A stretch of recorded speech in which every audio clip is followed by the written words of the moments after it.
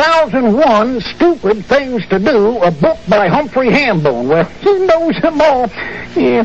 Hey, could that be Pat's favorite lamp, the family heirloom? Yeah, could be. I borrowed it. I never thought he'd loan it to a clumsy dog. His priceless antique lamp. Yeah, well, I didn't say that he lent it to me. I said that I borrowed it without asking. Yes.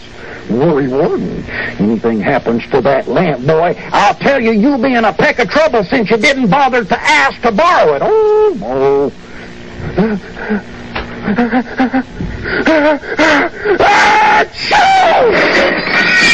Glue! I need glue! 1002 Stupid Things to Do.